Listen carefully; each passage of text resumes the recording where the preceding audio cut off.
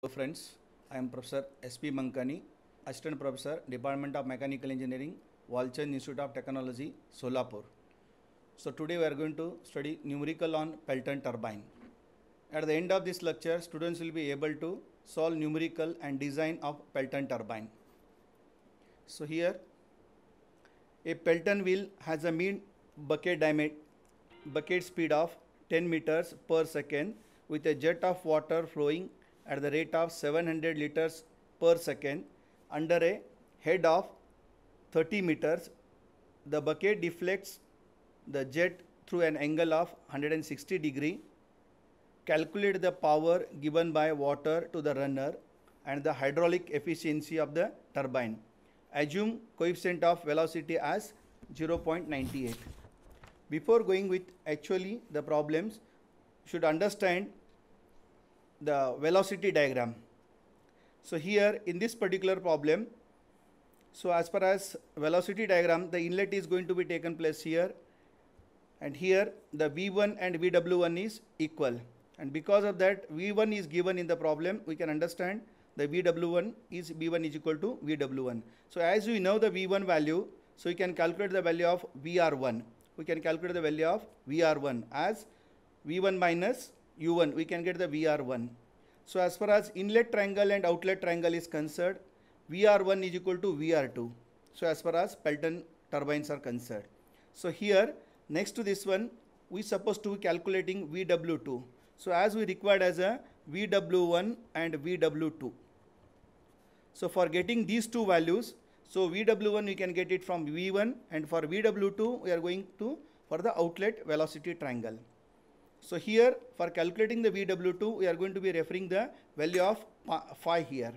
So as angle of deflection in the problem is given, so with the reference of this angle of deflection we can calculate this angle as a phi 180 degree minus this angle is given as a 160 degree in the problem.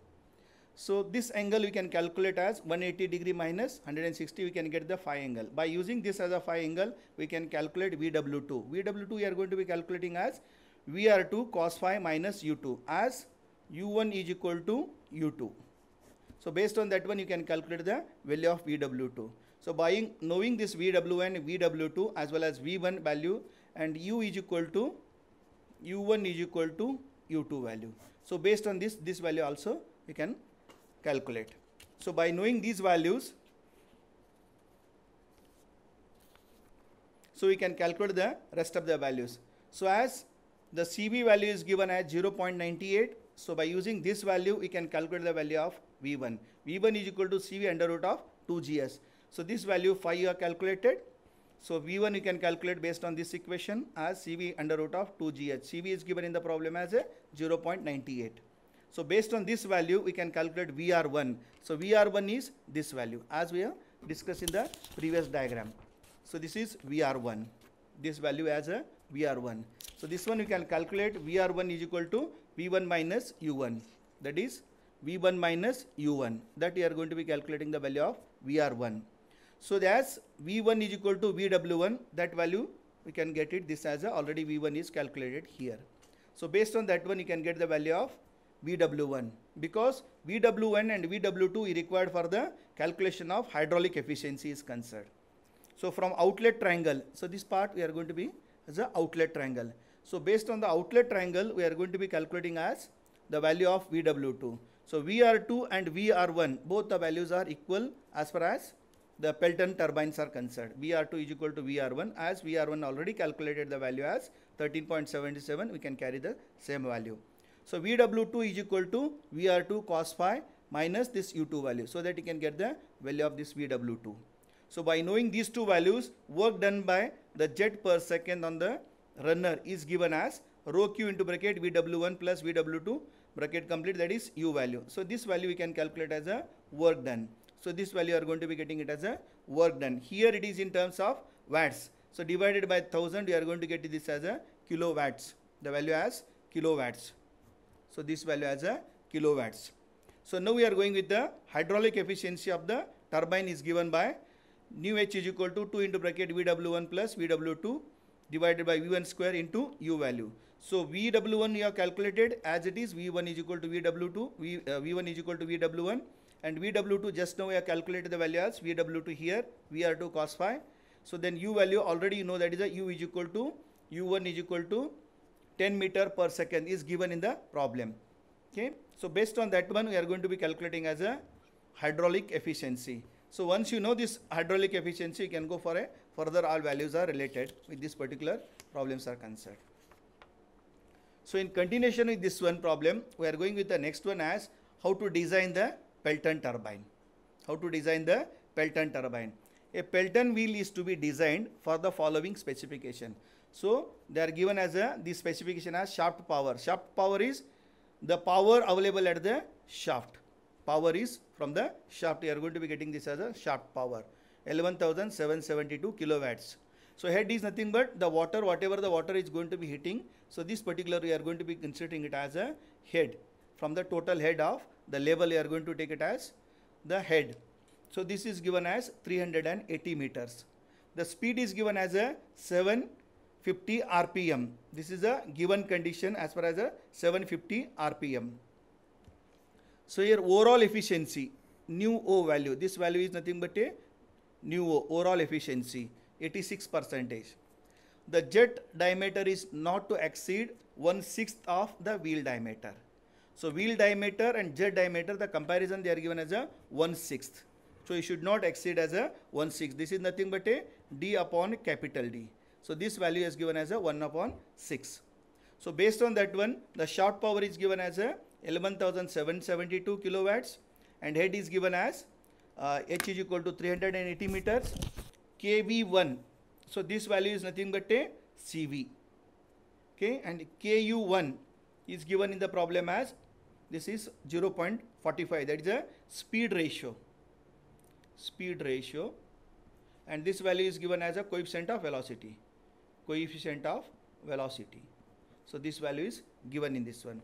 So based on these two values, we are going to be calculating as the value of V1. V1 is CV under root of 2GH. So once you know the value of V1, you can go for the further values as V1 is equal to VW1. We can apply the once again the same formula as V1 is equal to VW1. Then VW, if you know it, so then you can calculate the value of VR1.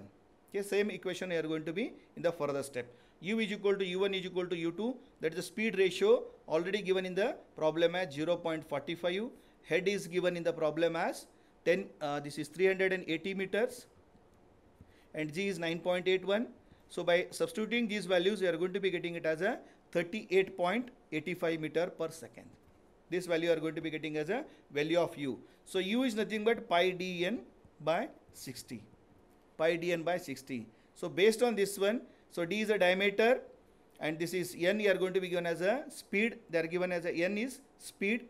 And this is the value of U is already calculated here. U is equal to U1 is equal to U2 divided by 60. Our intention is to get the diameter because diameter is required as a here. D upon D is equal to 1/6 they are given. So based on that one you can calculate the value of D here. So D upon D is equal to 1/6 we are going to be using, and based on this U is equal to pi dN we are going to be calculating it as a D is equal to 0.989 meter. So now we are going with the D upon D is equal to 1/6 and D already you know the value of D is here. So by using these two values we are going to calculate the value of diameter of the jet. This is a small d is a diameter of the jet.